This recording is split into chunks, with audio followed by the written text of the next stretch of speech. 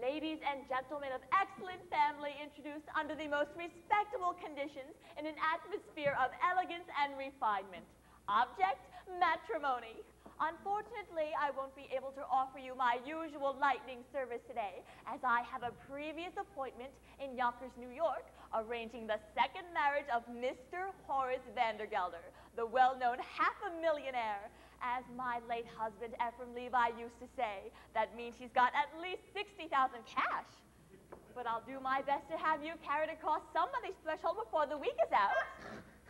Now, I might also mention I'm available for financial consultation, instruction in the guitar and mandolin, short distance hauling, and varicose veins reduced. Call on Dolly. She's the one the spinsters recommend. Just name the kind of man your sister wants, and she'll snatch him up. Don't forget to bring your maiden aunt, and she'll match him up. Call on Dolly. Mrs. Levi. I'm something of an artist myself. I do those silhouettes with scissors and black paper. Here's one of Ada Rayhan looking the other way. I have to do them like that because I'm no good at noses. Mrs. Levi, the train for Yonkers leaves in 5 minutes, and if we don't get there on time... But we will, Mr. Kemper. And not only will Horace Vandergelder give you permission to marry his niece Ermengarde, but he will also dance at your wedding, and not alone either, because I happen to be engaged in finding him a suitable second wife himself. What he really wants is someone steady to clean the house. As my late husband, Mr. Levi, always said, marriage is a bribe to make a housekeeper think she's a householder. I know all about it, Mrs. Levi. Half of New York says he's going to propose to Miss Irene Malloy this very afternoon. Which is exactly why I'm on my way to Yonkers this morning, Mr. Kemper, and can take on your case and knock off 4 lovebirds with 1 stone or whatever I'll throw, I'll see. And well, well, well. What do you think of that? I have nothing here to pay my train fare with, only large bills, 5s and 7s. I have some change here somewhere, Mrs. Levi. I just hope this isn't a wild goose chase. And speaking of poultry, I'm also available for fresh Jersey eggs, surgical corsets reboned, ears pierced, pierced ears replugged. Mrs. Levi!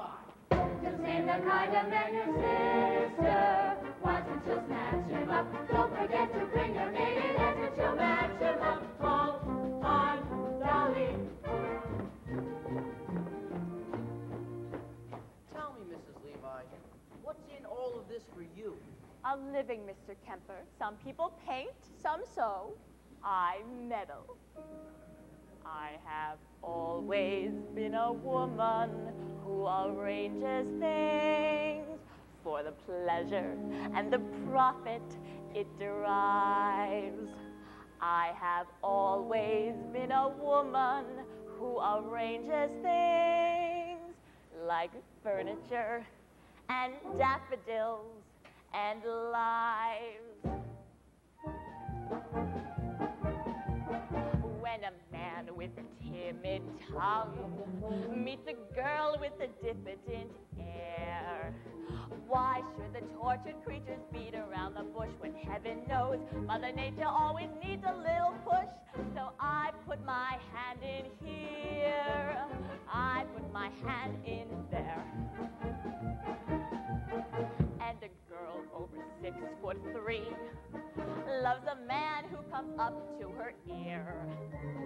Surely it's obvious she'll never be seduced till some kind soul condescends to give her beau a little boost.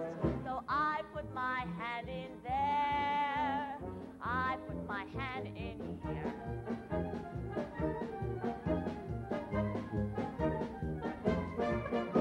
I have always been a woman who arranges things.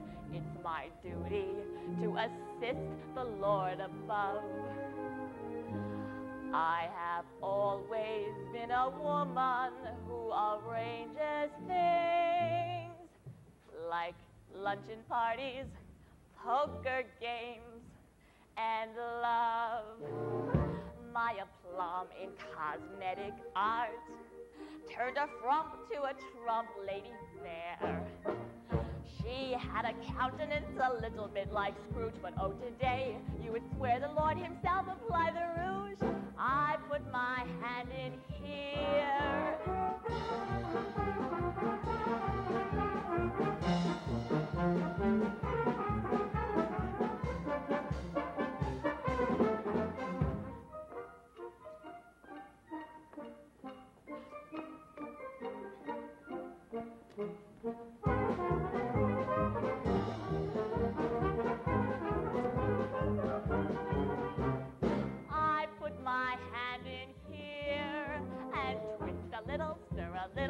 A little, her a little, shape a little, mold a little, some poor chap gets sold a little. When I use my fist a little, some young bride gets kissed a little. Pressure with the thumbs, matrimony comes when I put my hand in there.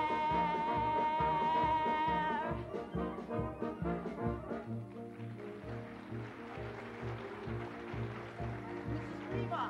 I know, Mr. Kemper. The Yonkers train is ready to leave. Now you go buy our tickets. Get a window seat. Order lunch watch and I'll meet you on board. Ephraim Levi, I'm going to get married again. I'm going to marry Horace Vandergelder for his money and send it out circulating among the people like rainwater the way you taught me.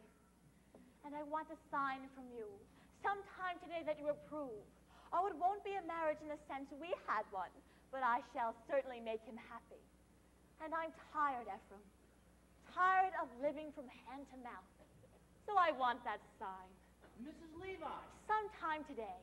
Now, you don't worry, Mr. Kemper. We'll make that train. We'll get to Yonkers. You'll marry Ermengarde. Just leave everything to me.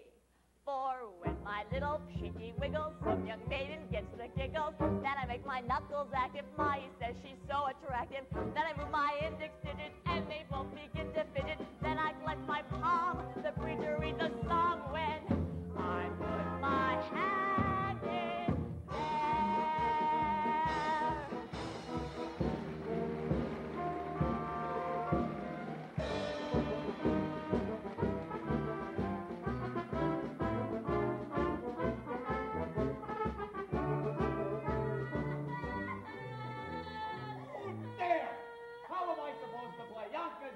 With all that bellowing in my ears.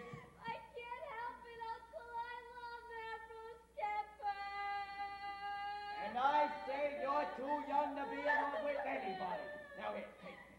But I'm not too young. I'm 17, and in another year, I'll be an old maid. Care to be an old maid, Ermengarde? Now cut you off without a cent. And don't cry in front of the store.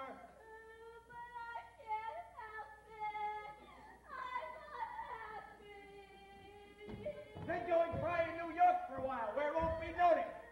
Now go upstairs and pack your trunk. And don't get any tears on the locks, they were just oil.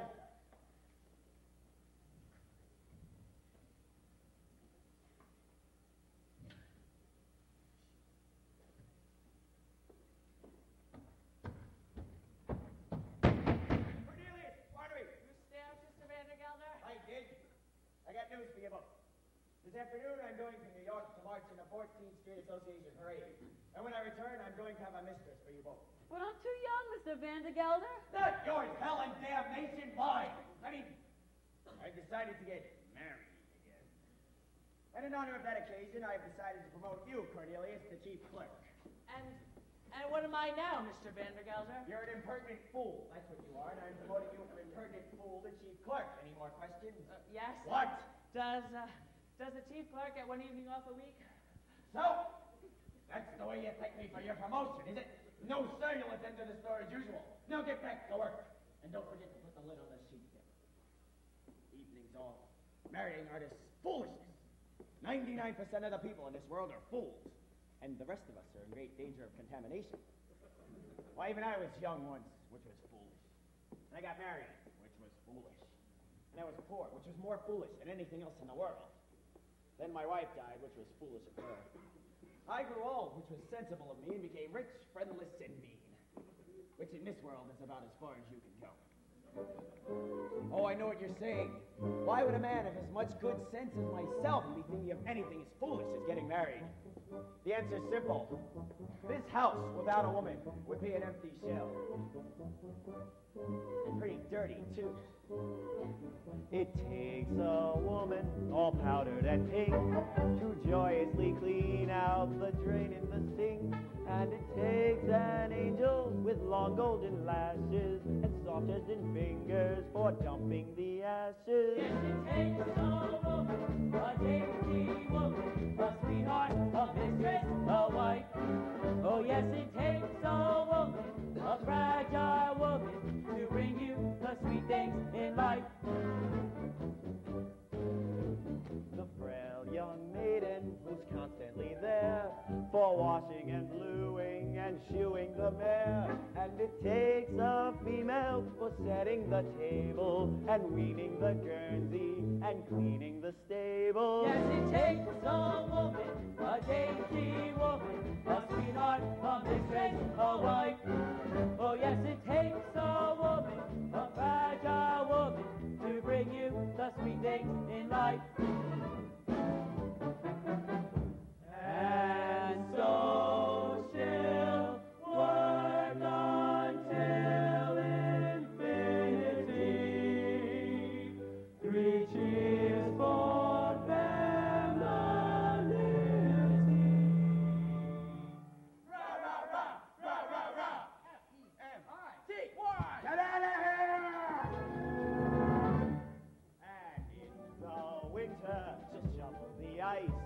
and lovingly set out the traps for the mice. She's a joy and treasure, for practically speaking, to whom can you turn when the plumbing is leaking? To that dainty woman, that fragile woman, that sweetheart, that mistress, that wife. Oh yes, it takes a woman, Oh, husky woman. to bring you the sweet things in life. Oh yes, it takes a woman, a dainty woman, a sweetheart, a mistress, a wife. Oh yes, it takes a woman, a dainty woman, to bring you the sweet things in life. Get out! Oh, my God. Congratulations! Congratulations! 1,000 congratulations! What? Congratulations, Mr. Vandergelder. All New York is buzzing with the news that you practically proposed to Irene Malloy. The streets are lined with eligible young ladies prostrate with grief. All my congratulations and sympathy. Sympathy? Did I say that? A slip of the tongue, that's all. No, I'm delighted with the happy news. After all, she wasn't easy to unload. By that I mean, you know what people said, although I, for one, never believed the rumors. No, I didn't. Rumors? What rumors? Nothing to get upset about, Mr. Vandergelder. I mean, according to all known facts, her first husband passed on quite naturally. It's just that he went so sudden. A few spoons of chowder she made special for him, and... But it could happen to anyone. No, there's no truth in it. Just one word of advice, Mr. Vandergelder. Eat out. Now, see here, Mrs. Levi, are you trying to tell me that Mrs. I mean Malloy... to say nothing, Mr. Vandergelder. Just friendly advice. Keep away from the chowder. By the way, she's ordered her wedding gown. Beautiful. You should see it. Black. But as I said before, Mr. Vandergelder, congratulations on your forthcoming nuptials, and may you rest in... I mean, may guardian angels watch over you both, particularly at dinner. Now, look here, Mrs. Levi. You introduced me to Mrs. Malloy, and rumors or no rumors, I intend on paying a call on her this afternoon, as arranged. Very well, Mr. Vandergelder. Then there's nothing more for me to do but to go back to New York and tell the other girl, the heiress, not to wait. Wait, what did you say? Nothing. A word. Heiress. Articulate, Mrs. Levi. I demand a name. A name? It's Money. Ernestina Money. What a lovely, lovely name. Picture, if you will, hair as shiny as a newly minted dime, eyes as big round as silver dollars, skin as soft and mossy as an old greenback. Feel it now. Age 19. Ooh. Weight 102. Waist 47. Waist 47? That's with the money bells. Now, I could arrange for you to meet this Ernestina this very afternoon. I ain't got time, Mrs. Levi. I have to go to New York this afternoon with my niece, Ermengarde, till she forgets it on a certain Ambrose. I could do that for you, Mr. Vandergelder. I know just how to handle such things. Then I have to march in the 14th Street Parade. What an amazing coincidence. Guess who's been chosen to ride on the main float, the spirit of 14th Street? Miss Money. Her mother was a cash, you know. All right, Mrs. Levi. I'll meet Miss Money on that parade float, but I still intend on paying a call on Mrs. Malloy this afternoon. Oh, dear, what races you make me run. Very well, Mr. Vandergelder. I'll meet you on that bench in front of Mrs. Malloy's hat shop at 2:30 as usual. Hold it, Mrs. Levi. Suppose I don't like Miss Malloy, and I'm not interested in Miss Money, neither. Well, then I happen to have one more name on my list, Mr. Vandergelder. A name I know as well as my own, but let's not go into that now. It'll come up by itself, all in good time, don't you worry about that. Oh, but wait till you see Ernestina Horace. A vision, a dream. It takes a woman, all powdered and pink, to joyously clean out the drain in the sink. And it takes an angel with long golden lashes and soft rested fingers for dumping the ashes. Yes, it takes a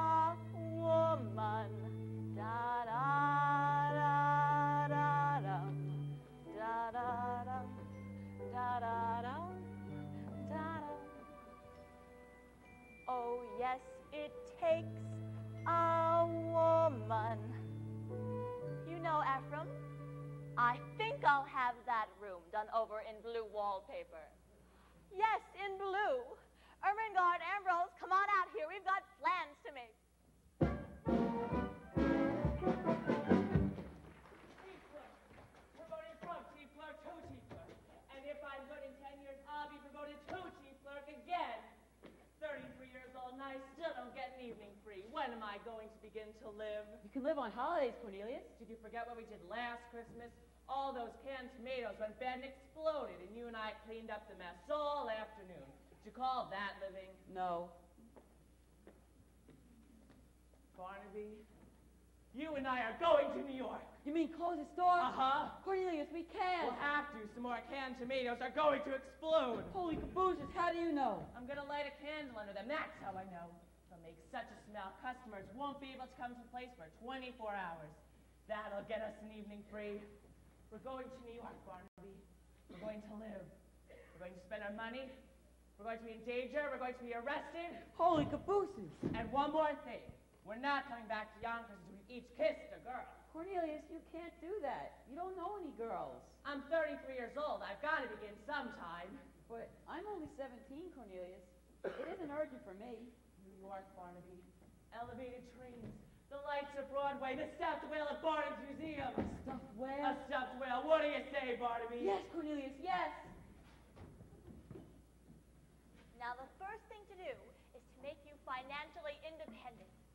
I know. I'll find you a job. Can you dance? I'm an artist. I paint. Well, then, my card. Mrs. Dolly Levi. Painters taught how to dance. Now, there's a man, Rudolph Reisenweber, at the Harmonia Gardens restaurant on 14th Street. I'll give your note for him, and we'll see if he can have you both entered in the polka contest tonight. The prize is a week's engagement and a gold cup. Over the cups we've won, Ephraim and me. Hold on, Mrs. Levi. No fiancé of mine is going to step foot in a cafe. And I don't mind saying, I'm surprised you have acquaintances in a place like that. Not acquaintances, Mr. Kemper. Friends. Dear friends from days gone by. My late husband, Ephraim, believed in life in any place you can find it. Cafes, ballrooms, yes, even theaters. Why, even when times were bad, every Saturday night like clockwork down those stairs to the Harmonia Gardens we came, Ephraim and me. It's all very well to go down like clockwork, Mrs. Levi, but you're asking Ermengarde to work there.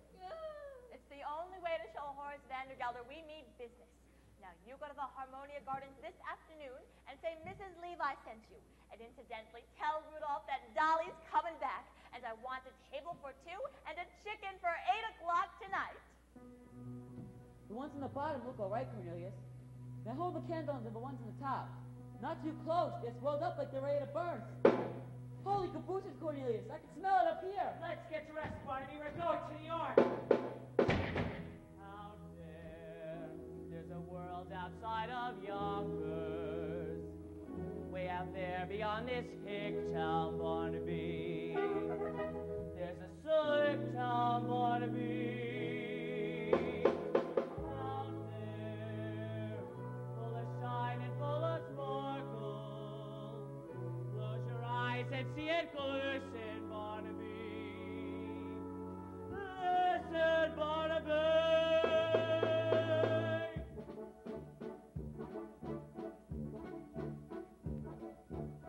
Put on your Sunday clothes, there's lots of world out there. Get out the brilliant Dean and Dime cigar. We're gonna find adventure in the evening air. Girls in white in a perfume night with all lights as bright as those stars. Put on your Sunday clothes, we're gonna ride through town in one of those new horse-drawn open cars. We'll see the shows at Delmonico's and we'll close the town in a whirl. And we won't come home until we've kissed a girl. Sunday clothes when you feel down and out. Run down the street and have your picture took. Dressed like a dream, your spirits seem to turn about. That Sunday shine is a certain sign that you feel as fine as you look. Beneath your parasol, the world is all a smile. That makes you feel brand new down to your toes. Get out your feathers, your patent leathers, your pleats and buckles and bows. All is no blue Monday in your Sunday clothes. Come on, boy, make a choice for New York. Holy cabooses! Wow! Come on! Put on your Sunday clothes when you feel down and out. Strut down the street and have your picture took. Just like a dream, your spirits seem to turn about. That Sunday shine is a certain sign that you feel as fine as you look. Beneath your parasol, the world is all a smile that makes you feel brand new down to your toes. Get out your feathers, your hats and leathers, your beads and buckles and bows. For it's no blue Monday in your Sunday clothes.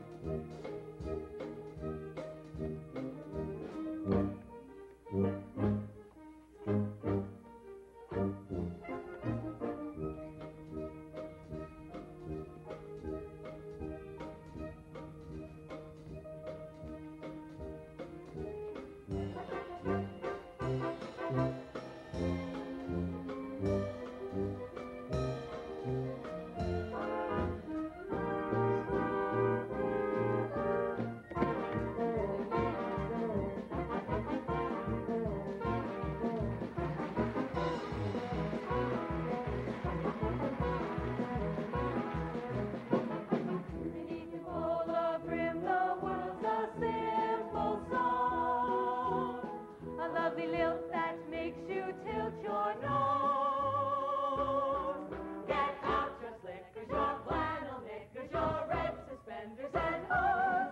For there's no blue Monday in your Sunday clothes. Ermengarde, stop sniveling, don't cry in the valises. We haven't missed the train yet, thank the Lord. Lovey, you're improving. Now get all 11 pieces. We're 7 minutes late. All aboard! All aboard, all aboard, all aboard. Put on your Sunday clothes, there's lots of world out there. Put on your silk cravat and patent shoes. For I can feel adventure in the evening air. Down we'll trot to a smoky spot. The girls are hot as a fuse. Oh, put on your high silk hat and at the turnstile car. Wear a handmade gray suede martin glove. We'll join the Asses and Tony Passes and this I'm positive of. That we won't come home. That we won't come home. That we won't come home until we fall in love.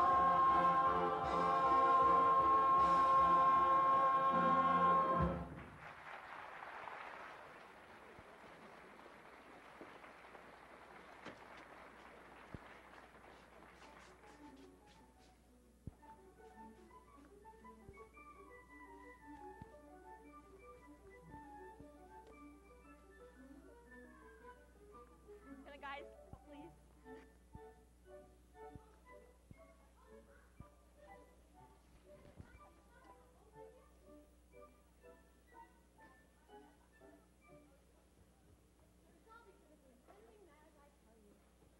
What marriage? Oh, I thought you knew. Why, the marriage Mrs. Levi is arranging between Mr. Horace Vandergelder, the well-known Yonkers half-a-millionaire, and my employer and friend, Mrs. Irene Malloy. Although, if you ask me, he'll never take the place of her late husband, Mr. Peter Malloy. May he rest in peace. Wherever he is, I'm not sure. He was a caution, you know. Oh, it's all too much. What with late husbands and new marriages, and on top of everything else, Miss Mortimer returning this hat for the 3rd time. Same old story. She wants more cherries and feathers, cherries and feathers. To catch a beau, I suppose. Although, if you ask me, she'd do better with a nice heavy veil. I told her ribbons down our back is what we'll be wearing this summer if we want to catch a gentleman's eye, but she'd have none of it. Cherries and feathers she wants on today of all days, when that poor dear sweet Mrs. Malloy has enough on her mind, what with Mr. Hart. What, Minnie? With the door, it's stuck. It's stuck? Then push. And as I was saying, Mrs. Malloy, I could bite out my tongue for the things I've said and the things I'm going to say, but as long as I've gotten this far, I might as well go all the way. Mrs. Malloy, why... Say it, Minnie. Why have I decided to marry Horace Vandergelder? Oh, Mrs. Malloy, I didn't ask you that. I would rather die on the rack than ask you such a personal question. But as long as you did bring it up. I am marrying Horace Vandergelder for one reason, and one reason alone, Minnie. To get away from the millinery business. I hate hats. Mrs. Malloy! And I can no longer stand being suspected of being a wicked woman with nothing to show for it. Oh, Mrs. Malloy. Oh, don't protest, Minnie. All millineresses are suspected of being wicked women. That's why I can't go into restaurants, or theaters, or balls. That's all the proof they'd need. Take my word for it, Minnie. Either I marry Horace Vandergelder, or I break out of this place like a fire engine. Ooh. Oh, no. Not Miss Mortimer again. Miss Mortimer, I'll take care of it. No, Minnie. Leave it be. You can make another hat for Miss Mortimer if you'd like. I'm wearing this one myself. Mrs. Malloy, you can't. You're a widow, and that hat, well, it's provocative, that's what. Is it, Minnie? Well, who knows who may walk into the shop today. And provocative may be just what I want to be. Mrs. Malloy!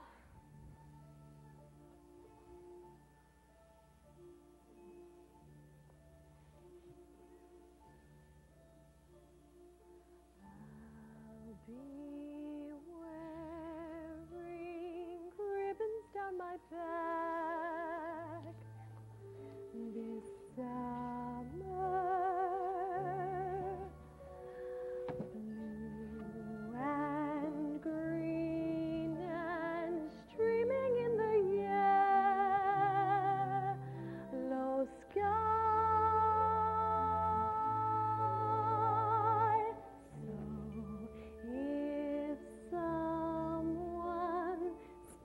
Comes my way this summer,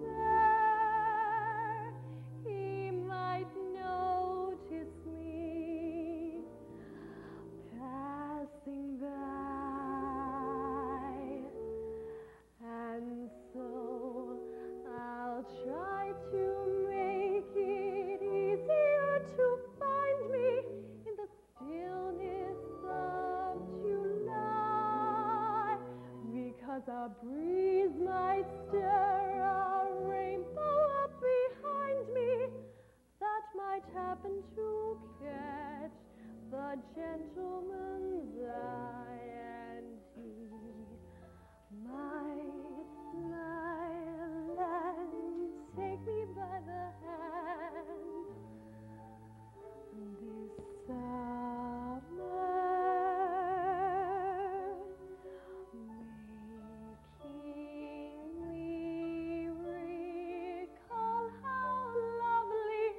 Love can be.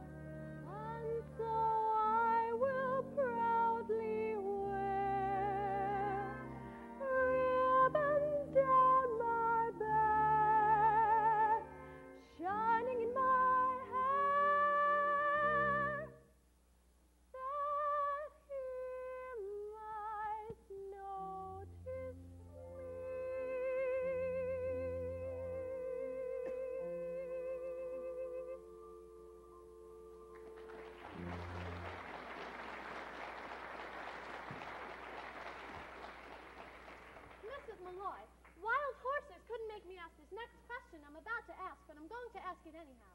Do you love Horace Vandergelder? No, Minnie, I don't.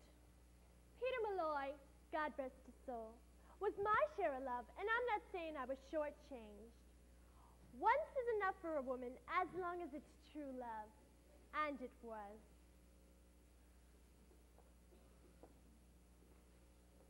Minnie, look. There are two men staring at the shop. Men? Why, I do believe they mean to come in here. Men? In the shop?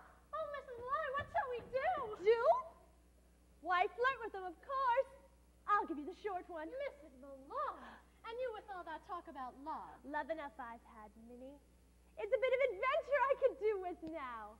We'll get them all heated up, then we'll drop them cold. It'll be good practice for married life. Now, you go back into the workroom, Minnie. I can think of some ways we can perk up our appearances. Besides, a bit of a wake will only make them nervous and easier for us to... If you say vampire, I'll scream. Vampire! And so I'll try to make it easier to find me in the stillness of July, because a breeze might stir a rainbow up behind me that might happen to catch the gentleman's eye. Oh, Minnie, we'll get an adventure out of this yet. We'll get an adventure out of this yet, Barnaby. All day long we wander around New York. We come to the quietest street in the city, and suddenly... Vandergelder! Is he still out there? Go look. He's sitting on that bench. Cornelius, are you sure it's an adventure? You don't have to ask, Barnaby. When you're in one, you'll know it all right. How much money have you got left? 40 cents for the train back, 30 cents for dinner, 20 cents to see the whale, 90 cents. Why? When those women come out, we'll have to pretend to be customers. Customers, that's it. Maybe the best thing to do is make them think we're rich. That way we won't have to spend anything. We're two men about town looking for hats for ladies. Good afternoon, Mrs. Malloy. Here, Cornelia Zackel. Here, Barnaby Tucker. My pleasure, gentlemen. Now, what can I do for you? Well, you We're see, hats we're and, two we ladies want to about buy a town looking for hats for ladies. and We want a hat. For a lady, of course. And everybody said go to Mrs. Malloy's because she's so pretty. I mean, her hats are so pretty. and so reasonable, Cornelius. As reasonable as under $1 to leave us enough to see the whale. You've got to pay him no mind, ma'am. He's come all the way from Yonkers to see the stuffed whale, and he's all excited. Just keep an eye on the street, Barnaby, and maybe you'll see it pass by. Is it big and black with mean little red eyes? Yes. It's sitting right on that bench. Excuse me, but did you say Yonkers, Mr. Hackle? Oh, yes, ma'am, Yonkers. And forgive me for saying this, but you should see Yonkers. By that I mean perhaps Mr. Malloy would like to see Yonkers, too. Oh, well, I'm a widow, Mr. Hackle. You are, Barnaby. She's a widow. Oh, that's too bad. I'm sure Mr. Malloy would have enjoyed Yonkers, especially in that hat. I mean, on you, of course, not Mr. Malloy. May you rest in peace, you're Catholic, aren't you? Well, don't let that worry you. I do like to change. Mrs. Malloy, if you should ever happen to have an afternoon free, I'd be more than pleased to show you Yonkers from top to bottom.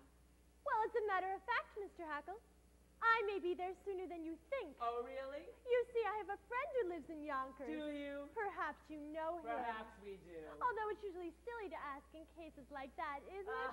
It's a Mr. Vandergelder. Oh, Miss Vandergelder. Who Vandergelder's hay and feed? Do you know him? Oh, no. Oh, Mr. Vandergelder's a substantial man and well-liked, they tell me. A lovely man, Mrs. Malloy. Just lovely. Has only one fault as far as I know. He's a hearted nail. Cornelius, I think. Oh, perhaps your friend would like this hat. Look out! Begging your pardon, Mrs. Malloy. Gentlemen, what are you doing? Help us, Mrs. Malloy. We'll explain later. Gentlemen, really, you must come out of here this instant. We're as innocent as could be, Mrs. Malloy. Well, really. Mr. Hackle, Mr. Tucker, I must insist you both come out here at this moment. I'll be forced to... Mr. Vandergelder. Mrs. Malloy, I don't suppose Mrs. Levi is in here, is she? She was supposed to meet me out on that bench over 10 minutes ago. Well, she can just come and look for me now for all I care. When I make a someone. I planned for them to be on time. Oh, here. I brought you a gift. Chocolate-covered peanuts. Unchilled. That's the expensive kind. Did I see you talking with two men in here? Men? Men, Mr. Vandergelder? What would men be doing in a lady's hat shop? Well, let's go back into my workroom. I'm so anxious for you to see it. I saw that. So you did. So, Mr. Vandergelder, what's new in the hay and feed business? I hear you have 3 friends, all hard as nails. I mean... What on earth are you talking about? Yonkers. I hear it's a very beautiful city. And who, may I ask, has been telling you about Yonkers? Nobody.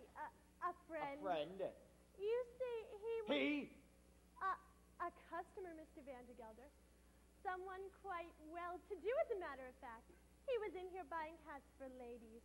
You may even know him, although it's usually silly to ask in cases like this, isn't it? It's a Mr. Cornelius Hackle. Hackle? Did you say Hackle? Yes. He happens to be my head clerk. That's all, Mrs. Malloy. I demand an explanation. And I'm going to give it to you. Why shouldn't she know Cornelius Hackle? Everybody in New York knows Cornelius Hackle. He's here in the opera, in all the fashionable homes.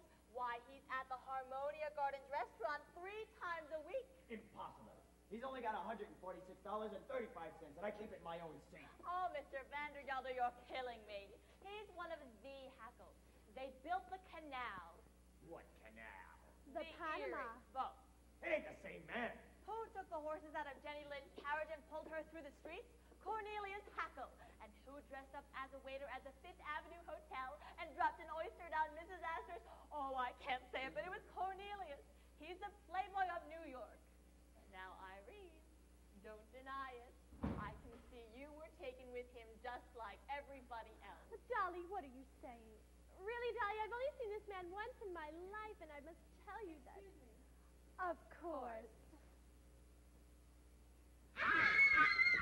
There's a man in there! Now, see here, Mrs. Malloy, if there's a man in that closet... No, Mr. Vandergelder, you can't. It's too dangerous. No man that hides in ladies' closets can frighten me. Now, stand aside. No man indeed. I'm sure you'd make short work of any man. Those muscles, I can see them now rippling back and forth under your coat. Ripple, ripple, ripple, back and forth. Ripple, ripple, ripple. For the last time, Mrs. Levi, will you stand aside? Stand indeed, Mr. Vandergelder. That's exactly what the courts will want to know when you're accused of entering that closet without a search warrant. I mean, what do you stand for if you don't stand for the law of this great land? I know what I stand for. I stand for motherhood, America, and a hot lunch for orphans. Take off your hat, sir. Betsy Ross's flag is passing. Do you see him on the hill at Gettysburg, neath that great triumphal arch? If you see him while he's trampling through the grapes of wrath, stand up and march, march, march. Has this not affected you, sir? I came here as an immigrant girl at 14 years of age from a land that oppressed my people, and I must echo here what was said by that great and patriotic American, Moses. I stand for motherhood, America, and a hot lunch for orphans. Take off your hat, sir. There's a tear-stained eagle passing. Do you see him on the bridge at Waterloo, neath that great triumphal arch? If you hear him singing Dixie in the sugar cane, stand up and march, march, march. I stand for motherhood, America, and a hot lunch for orphans. Take off your hat, sir. Betsy Ross's flag is passing. Do you see him on the hill at Gettysburg, neath that great triumphal arch? If you see him tromping through the grapes of wrath, stand up and march, march. 7 years ago. March, march. To form a more perfect union. March, march. Stand the torpedoes. Full speed ahead. March, march.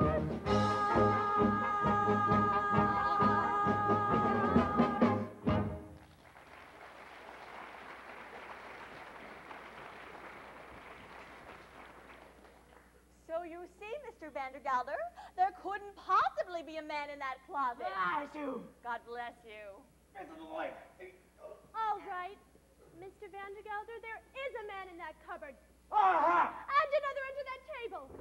What the? And there also happens to be a very simple explanation for this. But for the present, good afternoon. Good Lord, the whole room is crawling with men. I'll never get over it. I'll take it. I'll see you later this afternoon, Mr. Vandergelder. Yes, you will, Mrs. Levi, with a certain young lady on the last float at the end of the parade. Good afternoon, Mrs. Malloy.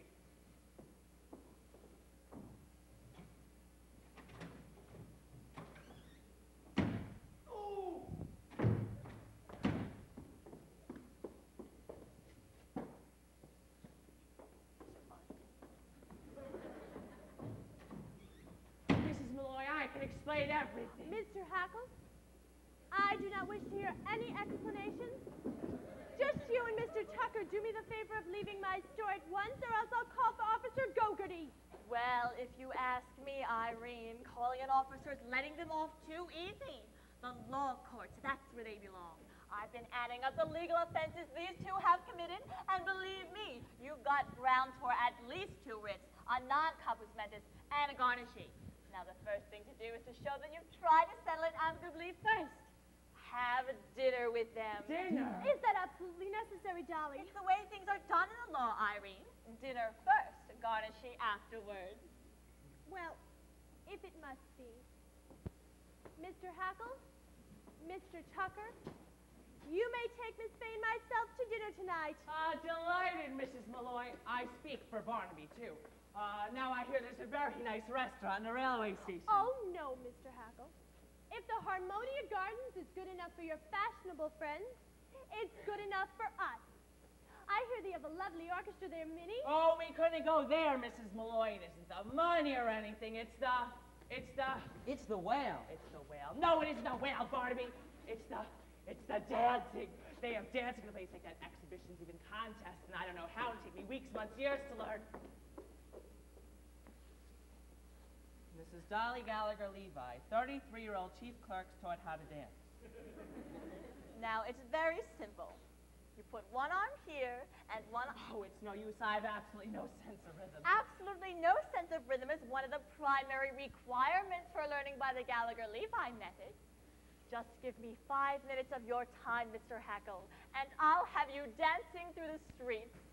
We'll start with lesson 7, the waltz kick turn. Now, it's simple. Right foot touch, left foot touch, under, back, around, touch, out, through, around, behind, back, over, release, unfurl. That's wonderful. When I think of all the lucky women who'll find heaven in your arms. Let's go back to lesson 1. Put your hand on her waist and stand. With her right in your left hand. And 1, 2, 3, 1, 2, 3, 1, 2, 3. Look, I'm dancing.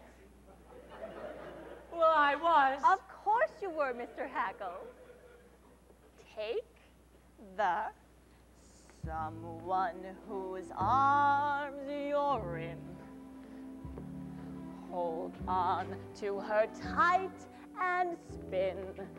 And 1, 2, 3, 1, 2, 3, 1, 2, 3. Wow, I'm dancing. Turn around and turn around, try floating through the air. Can't you be a little more aesthetic? Don't you think my dancing has no polish and no flair? The word I think I'd use is athletic. Well, my heart is about to burst. My head is about to pop. And now that I'm dancing, who cares if I ever stop? Look, everyone, I, Cornelius Hackle, sport, have dancing. You're next, Mr. Tucker. Glide and step, bend, then step and glide. And everyone, stand aside.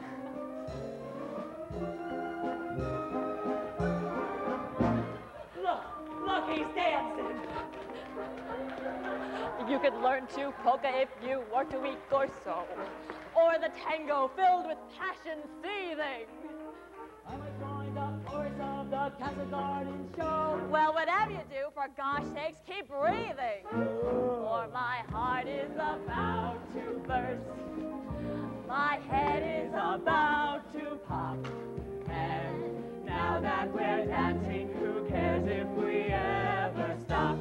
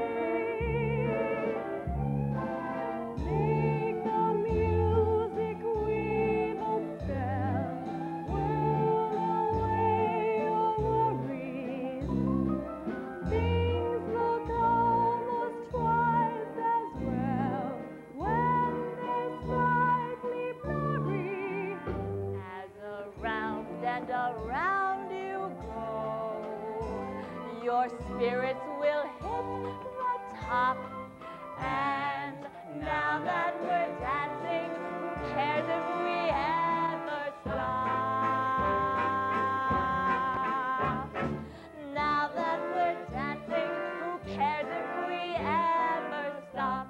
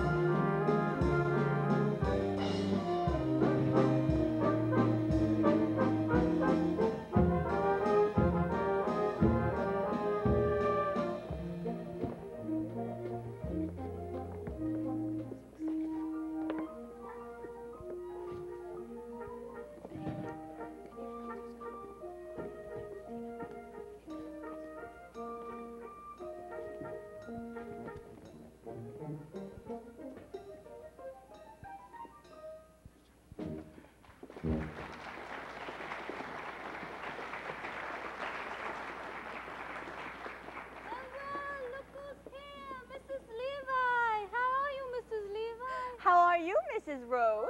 The same. Pains in my back, aches in my sides, stabs in my liver.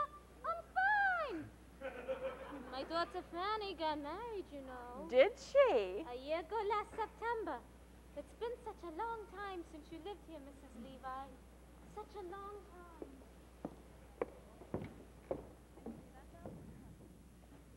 Ephraim, let me go. It's been long enough, Ephraim.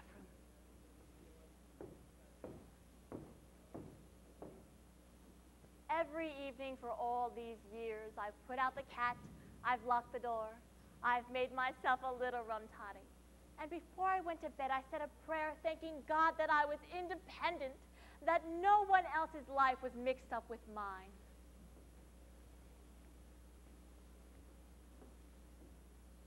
Then one night, an oak leaf fell out of my Bible. I placed it there when you asked me to marry you, Ephraim. A perfectly good oak leaf, but without color and without life. And I suddenly realized that I was like that leaf. For years I had not shed one tear, nor had I been filled with a wonderful hope that something or other was going to turn out well. And so I've decided to rejoin the human race. And Ephraim, I want you to give me away. Before the parade passes by, I'm gonna get in step while there's still time left. Before the parade passes by.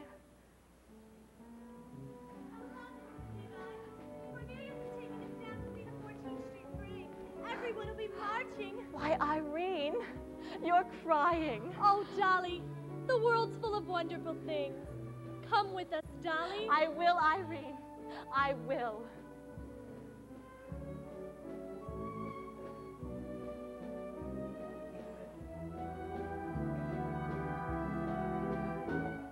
Before the parade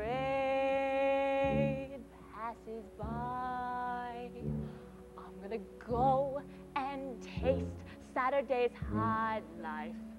Before the parade passes by, I'm gonna get some life back into my life. I'm ready to move out in front. I've had enough of just passing by life with the rest of them, with the best of them.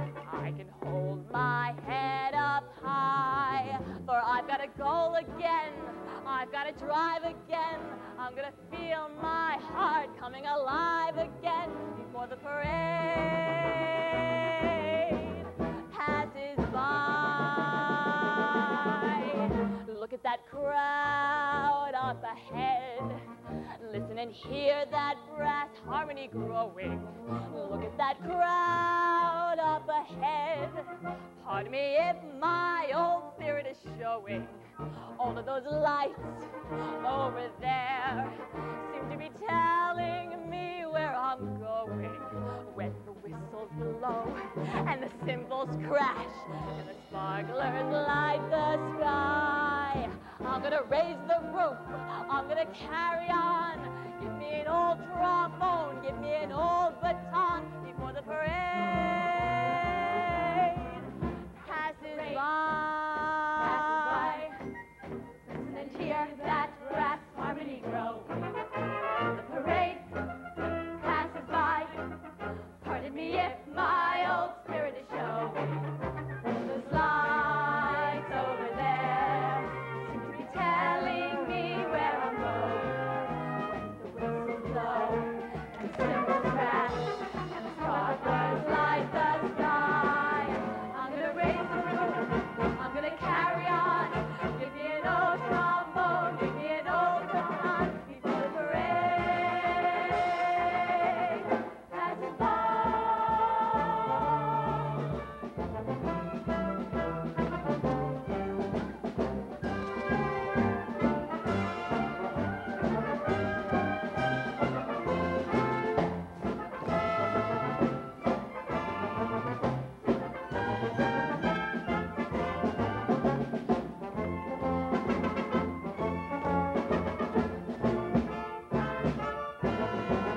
I'm gonna raise the roof, I'm gonna carry on. Give me an old trombone, give me an old baton before the parade passes by.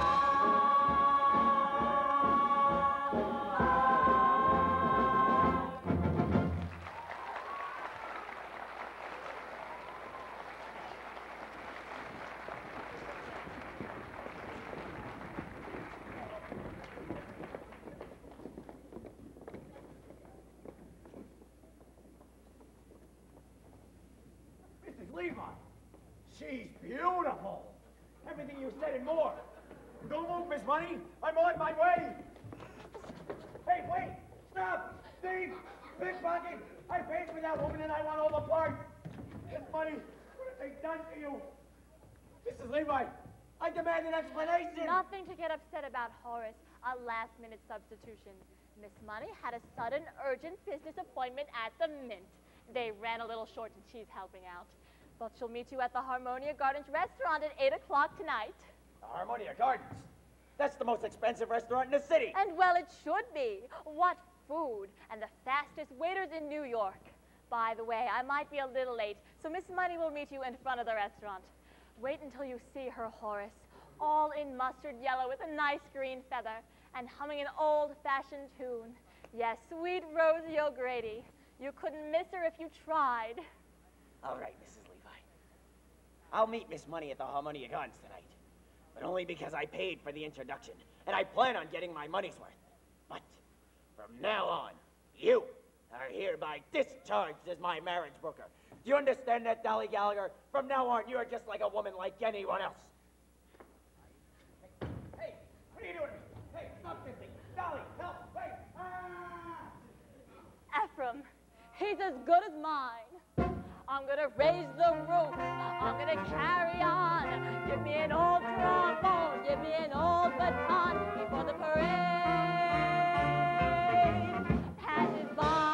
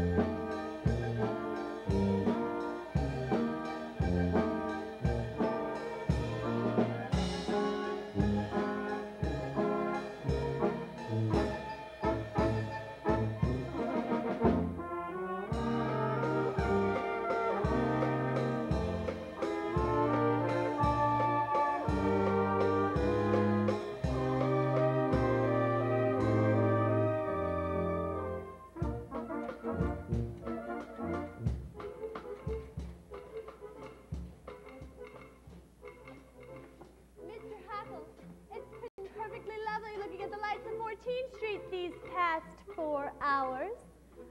But don't you think you ought to call a hack car or else we won't get to Harmonia Gardens on time? Oh, there's one. Yoo-hoo, come Oh, here. we couldn't do that, Mrs. Malloy.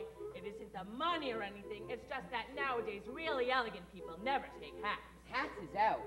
They all go by streetcar. J.P. Vanderbilt, Simon Jim Morgan. Then by all means a streetcar. Imagine. I've been elegant all my life and never even knew it. Of course, if you really want to be elegant, We do. you walk. Yes, New York, it's really us, Barnaby and Cornelius. All the guests of Mr. Hackle are feeling great and look spectacular. What a knack there is to that acting like a born aristocrat. We've got elegance. If you ain't got elegance, you can never ever carry it on.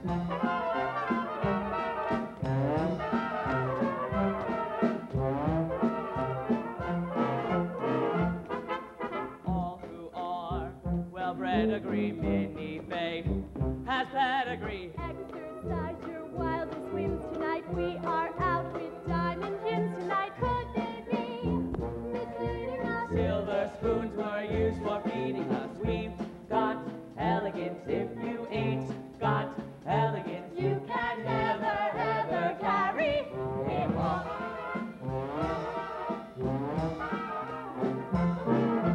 Middle class, don't speak of its savoir-faire. We reek of it. Some were born with rags and patches, but we use dollar bills for matches and Dollar bills, kowtows to us. J.P. Morgan scrapes and bows to us. We've got elegance. If you ain't got elegance, have you noticed when I hold my cup, the saucer never moves? And the way I hold my pinky up indubitably proves That we've got elegance. We've got built-in elegance, and with elegance, we'll carry it on.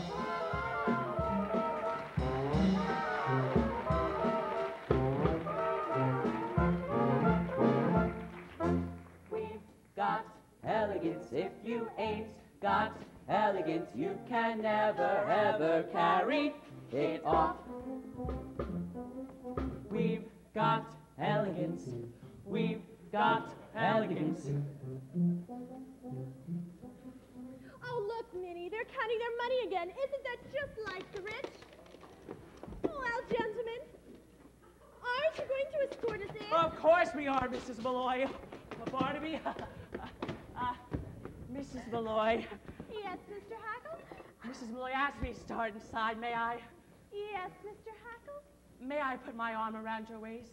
Yes, Mr. Hackle. But I might as well warn you, a corset's a corset.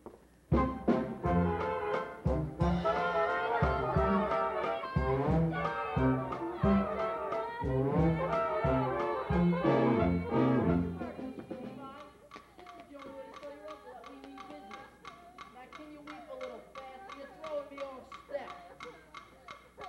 Faster! That's it!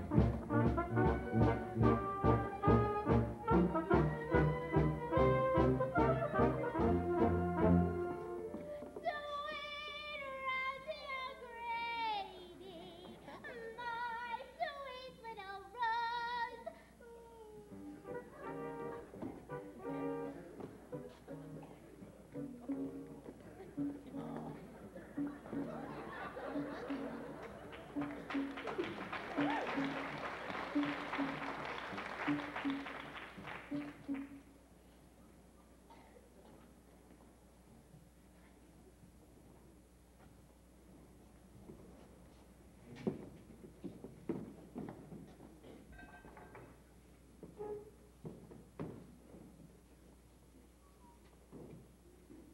And it is my order as head waiter of the Harmonia Gardens and your supreme commander that tonight of all nights our usual lightning service will be twice as lightning as ever, or else!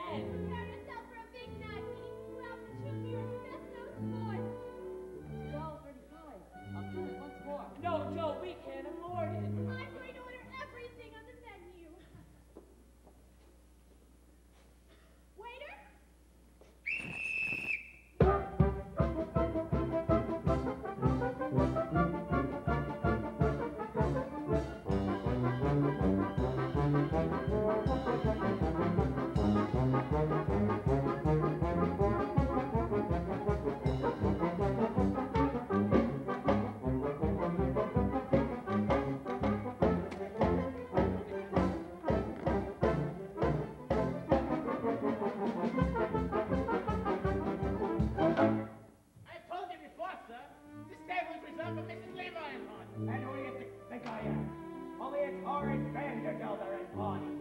She's in my blood. I ain't her. Mr. Vandergelder, of course. It's just Mrs. Levi mentioned nothing about your My personal physician? That's enough ruse, doctor. But Mrs. Levi only ordered chickens for 2. Chicken. Chickens are dear. And pâté maison, soup du jour, and poop soufflé. Oh. Why didn't you tell me this was an Oriental establishment? We'll take 2 bowls of rice. Now get out of here. So, Miss Money, I understand you carry respectable sums in your belt. Yeah, $2. Only it's in my garter.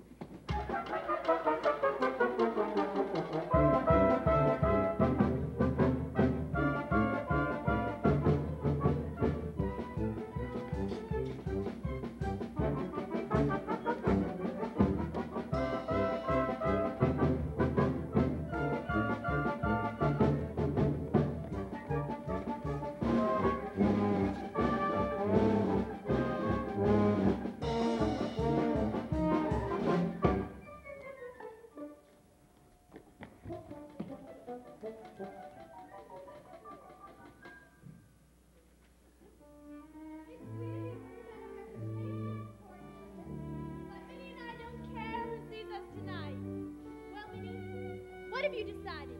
Oh, I couldn't have anything at these prices. I really couldn't. Great grindstones, what a sensible girl. Waiter, bring us 4 glasses of beer, a loaf of yesterday's bread and some cheese. Yesterday's bread? Oh, Cornelius, now I know how you keep half of New York in stitches all the time. Minnie, have you ever eaten pheasant? Pheasant!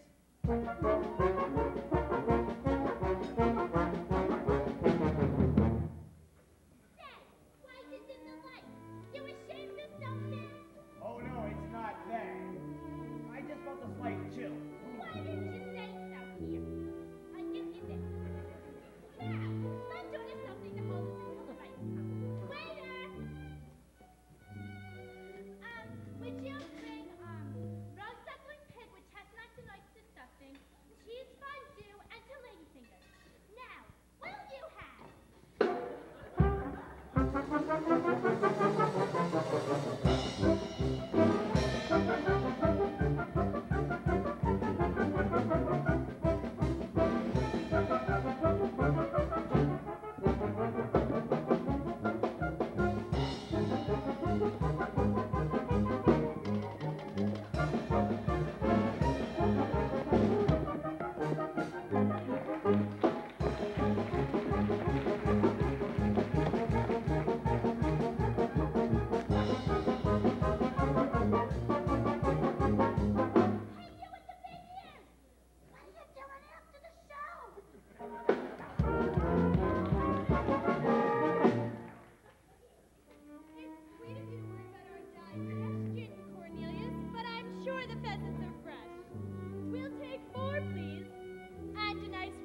Wait a minute, no wine.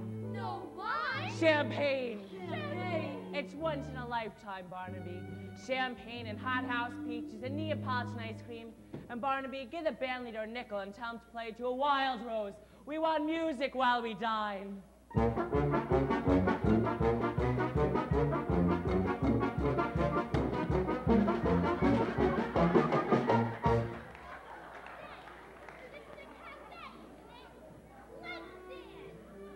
Vandergelders do not dance, Miss Money. We're Presbyterian. Oh, right upstairs myself.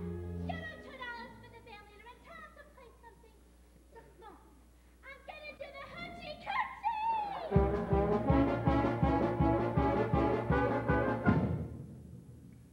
All right, Cornelius. I'll send to the band leader, but promise not to order anything else.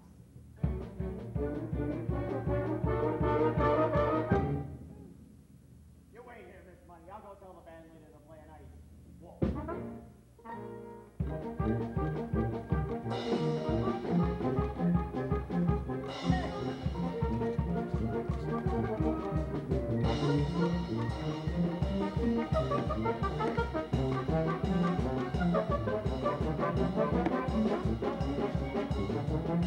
Thank you.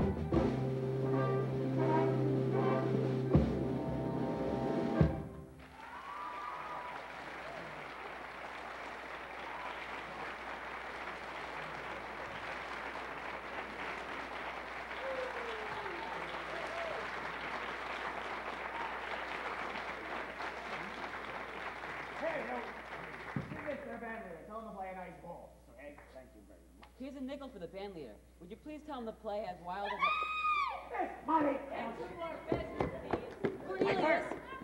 Hey, Bert, where's my purse? My wallet! Hey, you, that's my purse. Give it here. Miss Money, get off that table and get me the two! Excuse me, but that's my wallet. I know it's mine because there's nothing in it but $2, 3 dimes, and... Cornelius! Cornelius! Did he say 2 pheasants? 3, 4 pheasants for the house! And don't worry if we don't get to see the whale. I'll buy one of my own. Sir! Sir! What's this? Shouting! How many times have I told you, boy, not to shout? This is a harmonia guns restaurant, not one of those. Sir! She's here. The lady. What? Are you sure, boy? Like you told me, sir. 8 o'clock on the sharp. I'll pull the carriage.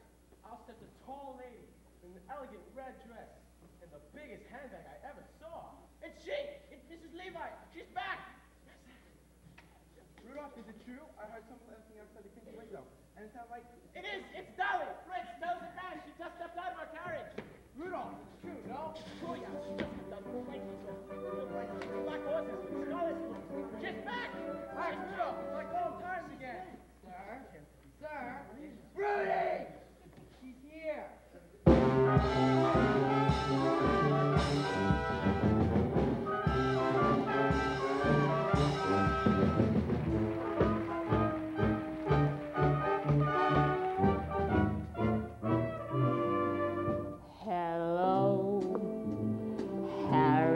Well, hello. It's so nice to be back home where I belong. You're looking swell, Nanny, I can tell. Daddy, you're still glowing, you're still growing, you're still going strong. I feel the room swaying for the band's playing one of my old favorite songs from way back when. So bridge that gap, fellas, find me an empty lap, fellas. Dolly, you'll never go away again.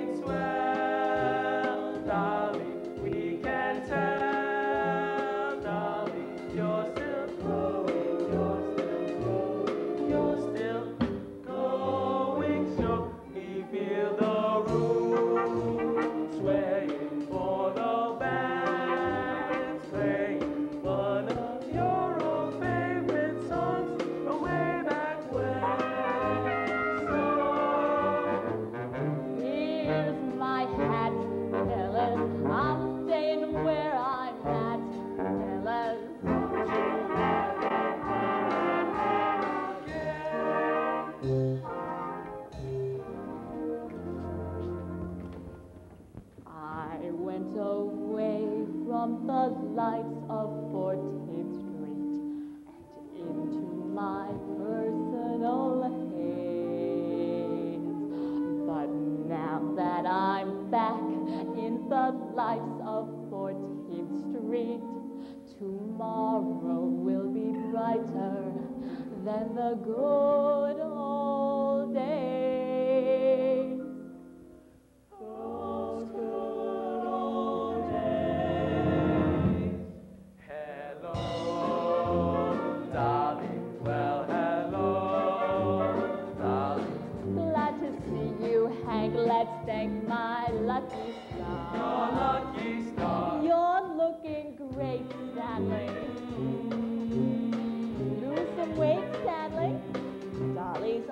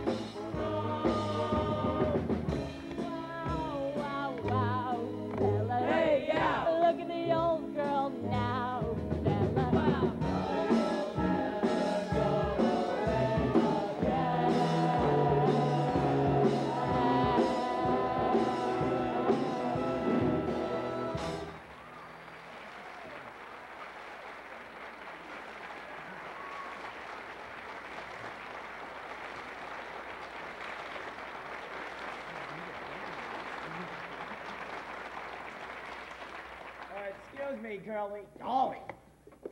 Dolly Gallagher? What are you doing here? In that get-up? And a half an hour late. And I demand an explanation of... Ernestina! Exactly! Ernestina, whom I trusted. She wanted me to do the hoochie-coochie. Well, she was always artistic. Horace, I'm going to have our table moved down front. There's someone in the dance competition I particularly want you to see.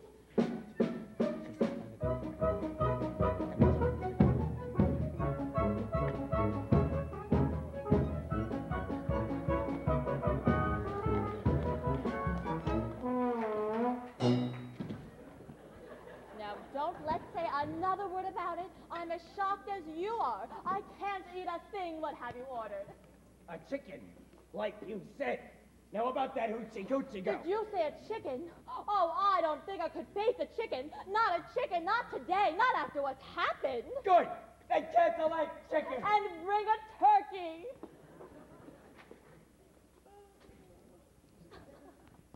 What are you doing now? Nothing. Just looking the place over, getting acquainted with the surroundings. You know, that's the trouble with you, Dolly Gallagher. You always want to know what's going on. You're always sticking your nose in everyone else's business. Anybody who married you would get as nervous as a cat. What? What's that you're saying? I said anybody who married you would get Horace Vandergelder, get that idea right out of your head this minute. I'm surprised that you even mentioned such a thing. Understand once and for all that I have no intention of marrying you. I didn't mean that. Well, I certainly do hope not. Horace Vandergelder, you go your way, and I'll go mine. I'm not some Irene Malloy whose head can be turned by a few chocolate-covered peanuts, unshelled. Why, the idea of you even suggesting such a thing. You misunderstood me. Well, I certainly do hope not. But if I had any intention of marrying again, it would be to a far more pleasure-loving man than you. However, we won't discuss it anymore. Here's the waiter with our food. I'll serve Mr. Vandergelder, Rudolph. Here's some white meat for you. And some dumplings, lighter than air they are. And some giblets, very tender and very good for you. Now, as I said before, you go your way and I'll go mine. Start right in on the wine. I'm sure you'll feel better at once.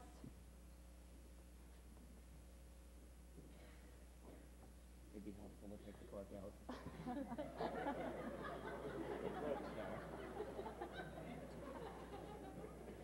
However, since you brought the subject up, there's one more thing I'm going to say. I didn't bring the subject up at all. One more thing I think I ought to say before we forget all about it.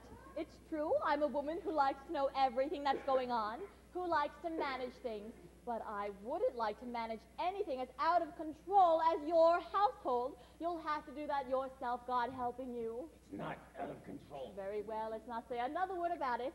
Have some beets, Horace, they're good. I don't like beets. That's good. No, Horace, a complaining, quarrelsome, friendless soul like you is no sort of companion for me. You salt your beets, and I'll salt mine. Will you stop saying that? I won't say another word. Good. Except this. At your age, Horace, you should enjoy hearing the honest truth. My age? My age! You're always talking about my age! Well, I don't know what your age is, but I do know that up in Yonkers with bad food and bad temper, you'll double it in 6 months. Have some more beets, Horace. They're good. I don't like beets. I hate beets. That's nice. Now dig right in. Yes, the pity of it is you could be a perfectly charming, witty, amiable man if you wanted to. I don't want to be charming. But you are. Look at you now. You can't hide it. Now sit down, Horace, and let's talk of something else. But before we change the subject, there's one more thing I'm going to say. No, you hold it right there, Dolly. Under no circumstances, in a million years, will I ever ask you to marry me. I suppose that means you want me to ask you. Well, I'm sorry, Horace, I'm turning you down. How can you turn me down? I haven't asked you anything. It's no use arguing. I've made up your mind. Here, let me cut your wings. I have a headache. I want to go home. You can't go now. The competition's about to begin.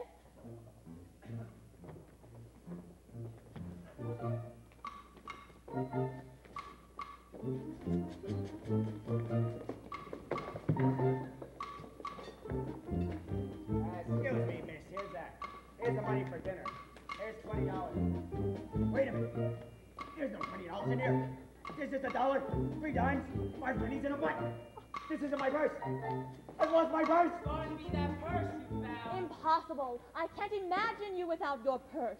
It's Vandergelder, Cornelius. You better get out of here. What am I going to do? I've never been here before. They don't know me. Stop eating that turkey. I can't pay for it. Horace, it's the latest thing. A polka. And there's one dancer I particularly want you to see. Rudolph, move our table right down front so Mr. Vandergelder can better observe his graceful movements.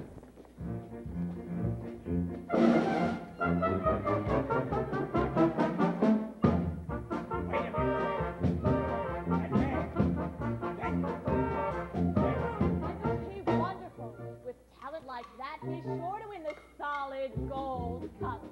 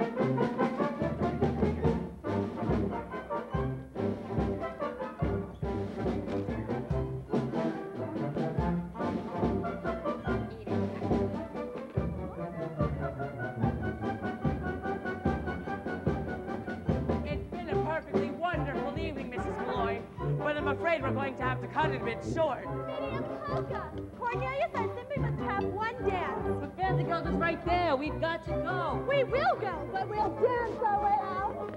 Cornelius Hackle! Mr. Vandergelder! Barnaby Tucker! Mr. Vandergelder. Herman Guard! Dolly Levi, this is all you're doing. What are you up to? Mr. Vandergelder, I can explain everything. I don't want you to explain anything. You're fired! Officer, arrest that man! Get away from me! Take your hands off of me!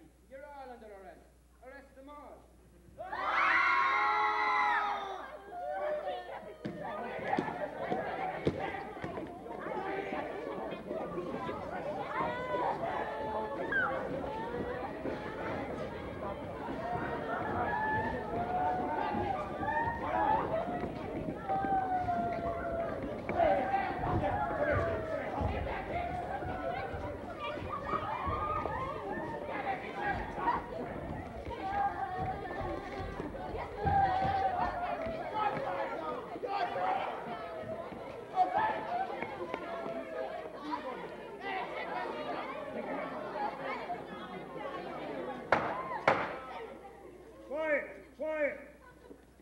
Now that's better. You've all been charged with disturbing the peace, assault and battery, inciting to riot, and several other equally serious violations of the law of this city.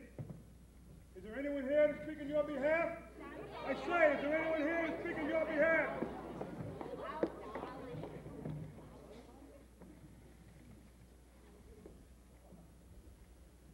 Mrs. Dolly Levi, Counselor at Law? Your Honor, the defense rests. No, there is no need to call witnesses, ladies and gentlemen, when I see upon that bench a brow that gleams with honor, a pair of snow-white whiskers that bristle with fair play, and a nose. I ask you to look at that nose, ladies and gentlemen, a nose as perfectly formed as the judicial system itself. Your Honor, I ask for freedom for my clients and a verdict of guilty for the only real culprit, Horace Vandergelder of Yonkers, New York.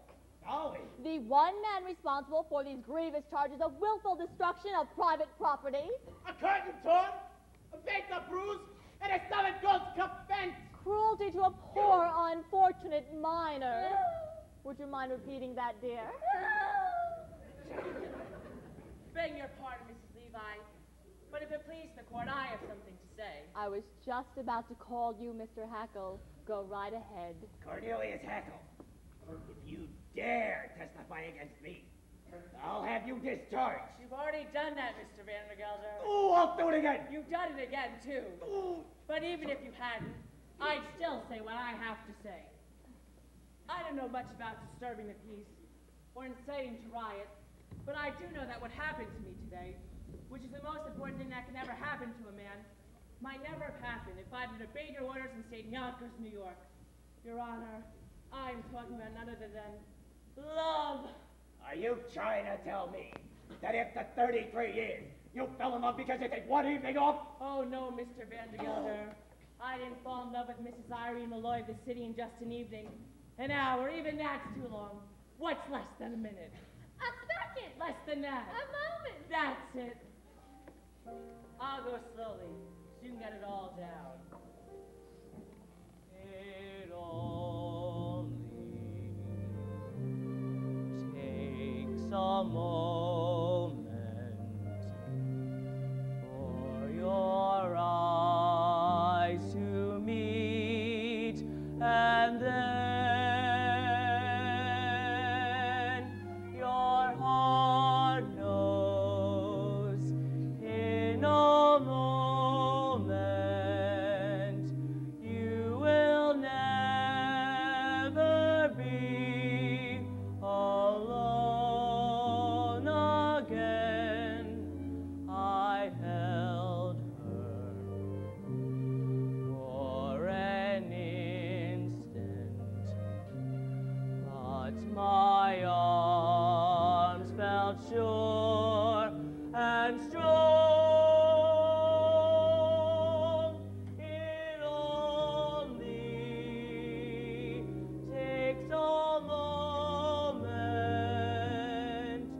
to be loved a whole life long.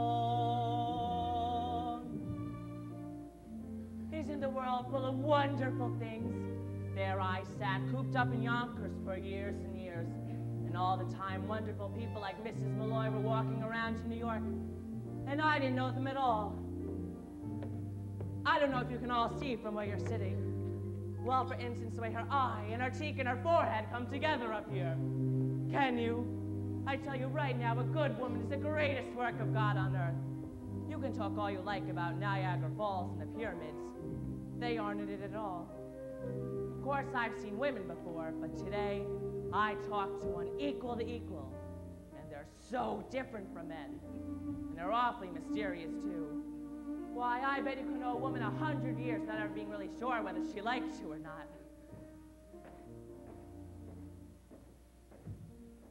Today I've lost so many things.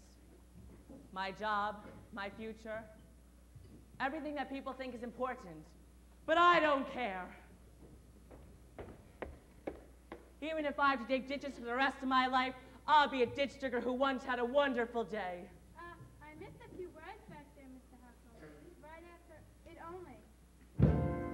Takes a moment, but his arms felt sure and strong. It only takes a moment. He held me for an instant, but his arms felt safe and strong. It only takes a moment to be loved a whole life long, and that is all that love's about.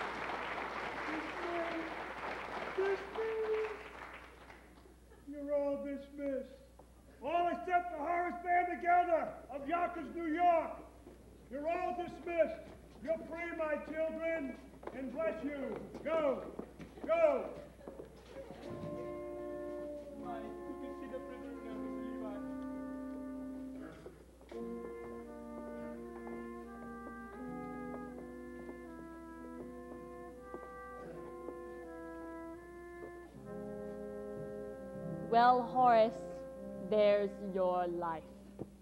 Without niece, without clerks, without bride, and without your purse.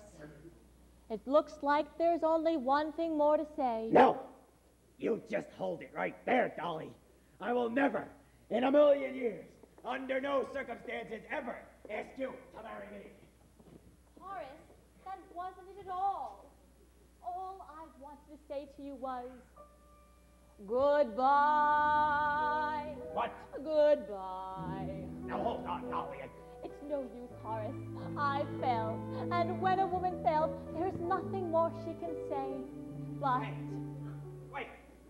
goodbye. Goodbye. Goodbye. Goodbye. Goodbye. Goodbye. Don't try to stop me, Horace. Please.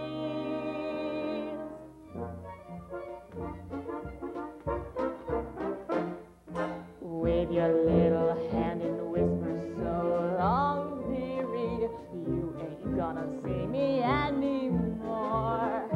But when you discover that your life is dreary, don't you come a-knocking on my door, for I'll be all dolled up and singing that song that says, you dog, I told you so. So wave your little hand and whisper so long, dearie, dearie should have said so long ago, because you treated me so rotten and rough, I've had enough of feeling low. So wave your little hand and whisper so long, dearie, dearie should have said so long ago. For I can hear that choo-choo calling me on to a fancy new address. Yes, I can hear that choo-choo calling me on board that Happiness Express. I'm gonna learn to dance and drink and smoke a cigarette. I'm going as far away from Yonkers as a girl can get. So, and on those cold winter nights, Horace, you can snuggle up to your cash register. It's a little lumpy, but it rings. Come a-knockin', I'll be all dolled up and singing that song that says, you dog, I told you so. So, Horace, you will find your life a sad old story when you see your Dolly shuffle off to glory. Oh, I should have said so long ago.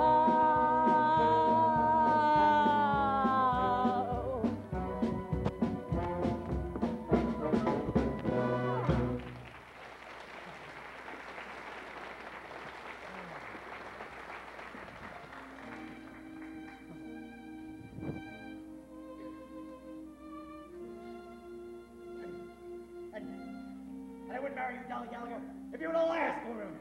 No, not even if you asked me a million times. I didn't need you before, and I don't need you now. You go your way, and I'll go mine. No. You stared, Mr. Vandergelder? What? Oh. So it's you, isn't it, Mr. Hackle? Come crawling back, have you? Oh, no, Mr. Vandergelder. I just stopped by for my $146.35. You see, I decided to go into business for myself, and since the only business I know is pay and feed, I decided to open up my own store. And Cornelius has found the perfect location, Mr. Vandergelder. Right across the street from yours. So, you think you can compete with Vandergelders, do you? Well, you just try. Aha! Another one! I'm crawling back. What do you want? My back salary for the past 3 months, $6.12. You can't do this to me. I'll get lawyers. I'll go to court. How? Oh, boy, girl. Horace Vandergelder, as I live and breathe, if you aren't handsome in that outfit, all the men nowadays are wearing black and white. Dolly Gallagher. I know just what you're going to say, Horace. You're not satisfied with Ernestina. Well, I have another girl in mind for you, the ideal wife. But don't let me interrupt you. You were doing something. What were you doing? Getting Cornelius's money, Dolly. $146. And 35 cents. And $6.12 of mine. And the money my mama left me. $62.48. 38 cents. 48. Oh, fine. If it's the money you want to save it upstairs. 30. What are you doing here? Money, money, money, money, money. Mr. Vandergelder's money. It's like the sun we walk under. It can kill or cure. Vandergelder's never tired of saying that most people in the world are fools. And in a way, he's right, isn't he? Himself, Cornelius, Irene, myself. Yes, we're all fools. And we're all in danger of destroying the world in our folly. But the surest way to keep us out of harm is by giving us the 4 or 5 human pleasures that are our right in the world. And that takes a little money. The difference between a little money and no money at all is enormous. And that can shatter the world. And the difference between a little money and an enormous amount of money is very slight. And that can shatter the world too. It's all in how you use it. As my late husband, Ephraim Levi, used to say, money, pardon the expression, is like manure. It's not worth a thing unless you spread it around encouraging young things to grow. Anyhow, that's the opinion of the second Mrs. Vandergelder.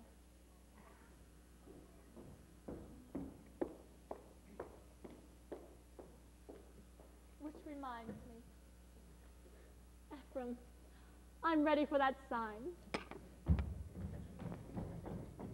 What are you standing around for? I told you that goes in the front room, you idiot. Well, Horace, as I was saying, I found you the ideal wife. Listen, Dolly, I don't want you finding me no more ideal wives. If I want an ideal wife, I'll find her myself. And I have. And it's you, damn it. Why, Horace? I know I was a fool about Mrs. Malloy and that other woman. But forgive me and marry me. Horace, stop right there. What? What do you mean? You know as well as I do, Horace, that you are the first citizen of Yonkers. And your wife would have to be a somebody. Answer me. Am I a somebody? You are, wonderful woman. Oh, you're partial. No, it won't be enough for you to load your wife with money and jewels, to insist that she be a benefactress to half the town. By the way, it's bad business letting Cornelius open up a store right across the street from you. Better take him back and let him be your partner. Partner? And Barnaby can have Cornelius's old job. Now hold it right there, Dolly. That way we'll all be together so we can dance at Ermengarde's wedding. Oh, that does it. You've gone too far, Dolly. That's the last straw. I'll dance at no wedding. Besides, I don't know how. It would take me months, years, weeks to learn that I don't have that. All right, I'll dance. Horace, I never thought I'd hear you say a thing like that. What are you doing now? I said that goes in the front room, you idiot, the front room. Horace Vandergelder, what is going on up there? I just figured I'd have that front room done over in blue wallpaper. Horace. I know the old paper ain't worn yet, but, well, he's just set up in business, and I figured I'd give him a good start. It's like I always say, Dolly, money, pardon the expression, is like manure. It's not worth a thing unless... Thank you, Ephraim. Hello. Dolly. Well, hello. Dolly. It's so nice to have you back where you belong. I never knew, Dolly. Without you, Dolly, life was awfully flat. Well, more than that is awfully wrong.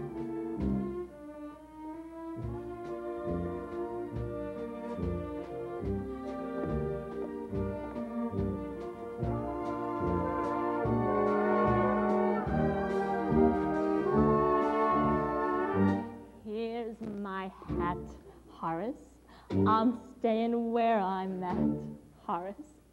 Dolly, you'll never go away. Wonderful woman. Again.